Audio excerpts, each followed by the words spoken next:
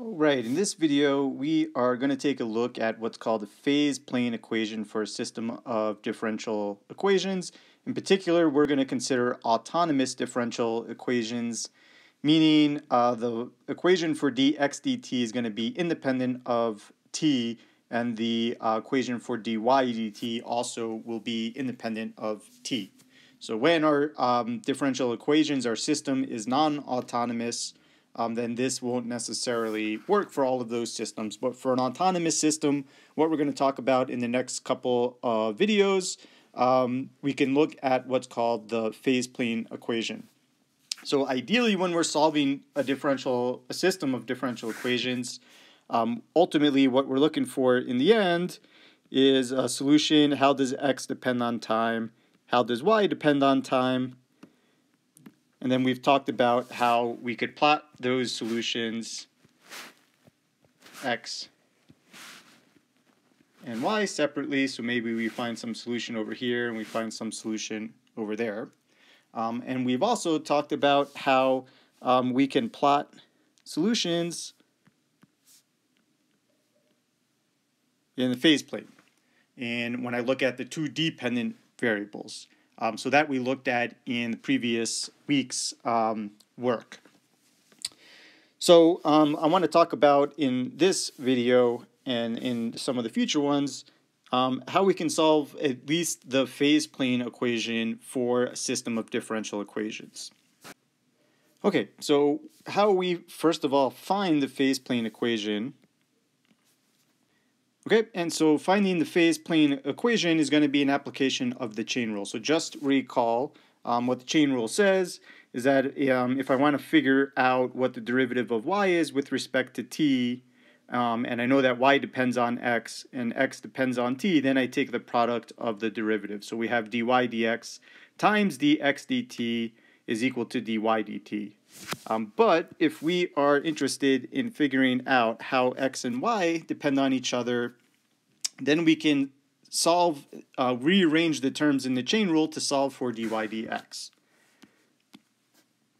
And so if I were to divide both sides by dx dt, then I can get the phase plane equation. So basically, the phase plane equation, we take the one differential equation for y down here, that goes on top, and then we divide by the differential equation that we have for x, and that goes on the bottom. So it almost seems like the dt's cancel each other out, like if we were dividing two fractions, but be careful, that's not exactly how this works. What we're really doing is using the chain rule and just rearranging the terms in the chain rule.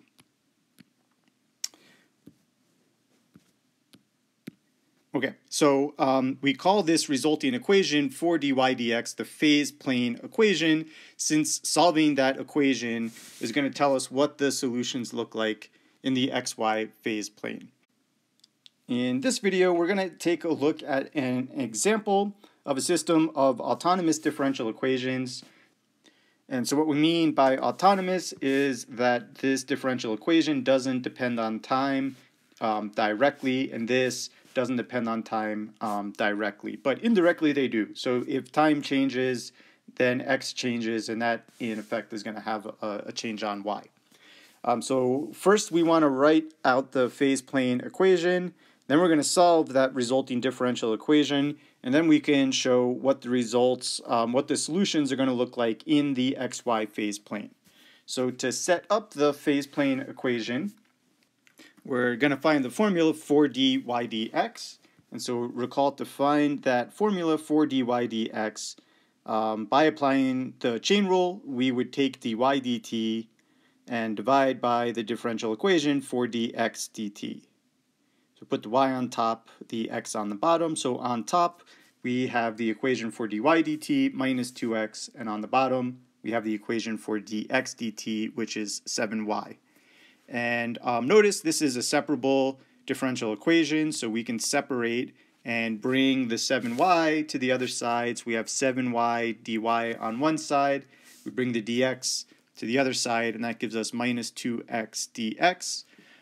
Integrating both of these sides, on the left side we would have 7/2 y squared, And on the right side, we would have minus x squared, and then we have an arbitrary constant that I'll put plus c.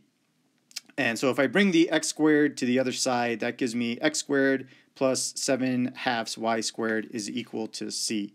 So that would be our phase plane solution. And if we want to graph this, which is the next part, then this almost looks like a circle, except we have that 7/2 in front of the y squared, and that's going to make this an ellipse. So each of these graphs in the phase plane should be an ellipse.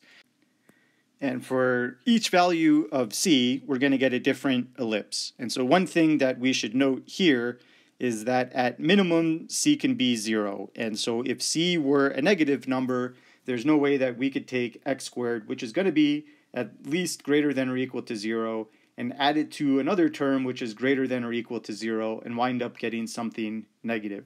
So the smallest value for c that we could pick would be c equals 0. And so when c is equal to 0, the only points that are going to satisfy that equation would be those single point 0, 0. So that's kind of a singularity there.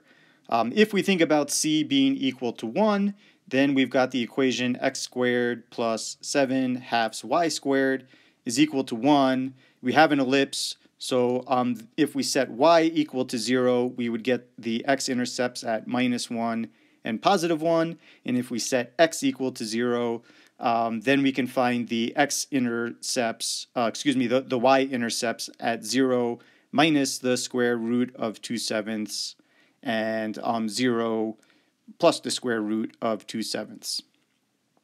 So given the x and the y-intercepts, we could plot over here just a very informal graph of this. So the major axis goes along the x-axis, and the smaller radius would be along the y-axis.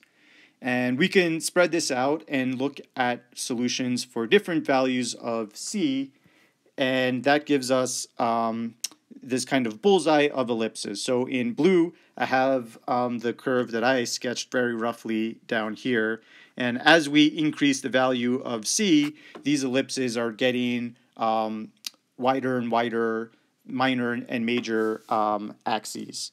And somewhere in the middle here, or exactly in the middle here, we kind of had this degenerate case when c was equal to 0. We just had the origin.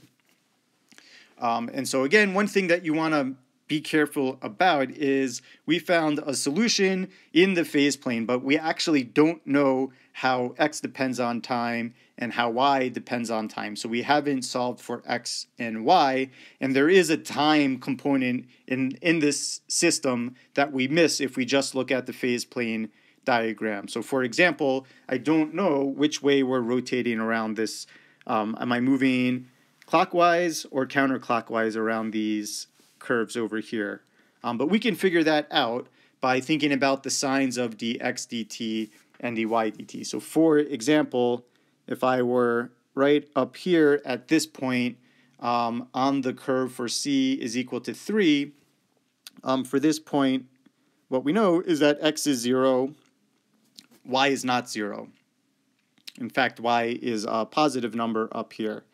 And so if I were to plug in 0 for x and a positive number for y, then that value would be positive. So that means dx dt being positive means we would move in the positive x direction to the right. So if we're moving to the right over here, that means on this curve we must be moving in this clockwise direction, and the same would go for the other one. So over here we have all of our trajectories are moving in the same direction. So we would call these graphs in the phase plane trajectory, and we've got all of these things rotating in the clockwise direction. So even without finding solutions independently for x and y, the phase plane is going to tell us exactly how the values x and y are related to each other. And if we indicate some direction of the flows along these trajectories, then we can see how time is playing a role in this picture.